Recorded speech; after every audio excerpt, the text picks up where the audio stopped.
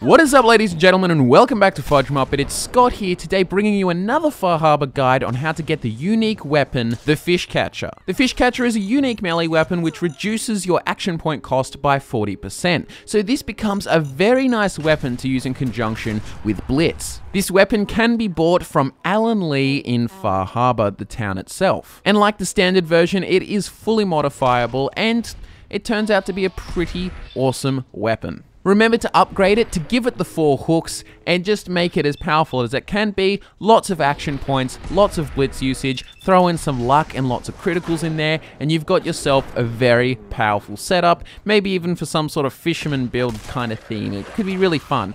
Play around with it. Anyways, hope you enjoyed the guide. My name is Scott, subscribe for more, and I will see you very soon.